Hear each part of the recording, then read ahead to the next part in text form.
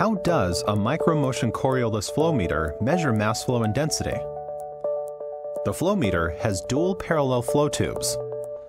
When the processed fluid enters the sensor, it is split. Half of the fluid passes through each tube. During operation, a drive coil stimulates the tubes to oscillate in opposition to each other at the natural resonant frequency of the tubes. Magnet and coil assemblies, which are called pickoffs, are mounted on the flow tubes. As the tubes oscillate, the voltage generated from each pickoff creates a sine wave. The sine waves generated indicate the motion of one tube relative to the other. When there is no flow, the inlet and outlet sine waves are in phase, meaning they are in a synchronized motion.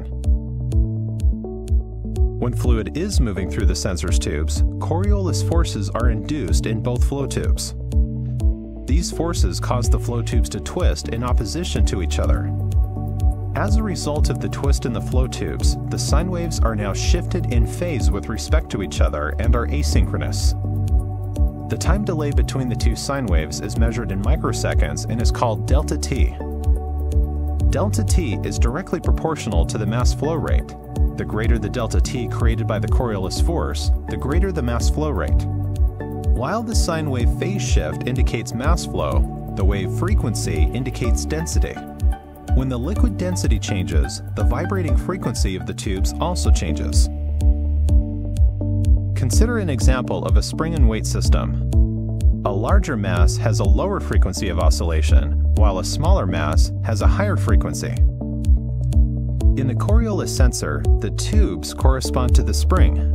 The mass of the tubes and the fluid they contain correspond to the weight at the end of the spring. The stiffness of the flow tubes remains essentially constant.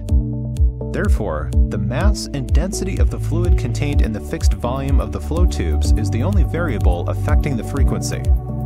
Liquid volume flow is derived from the mass flow and density measurements already acquired. As in this example, fluids can have the same volume but different densities and masses.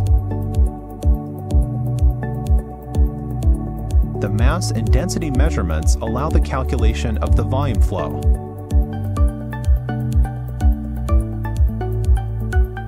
Using these techniques, the micromotion Coriolis meter delivers highly accurate, direct mass flow and density measurements in a broad range of applications. To learn more about micromotion Coriolis flow and density meters, visit micromotion.com/Coriolis flow.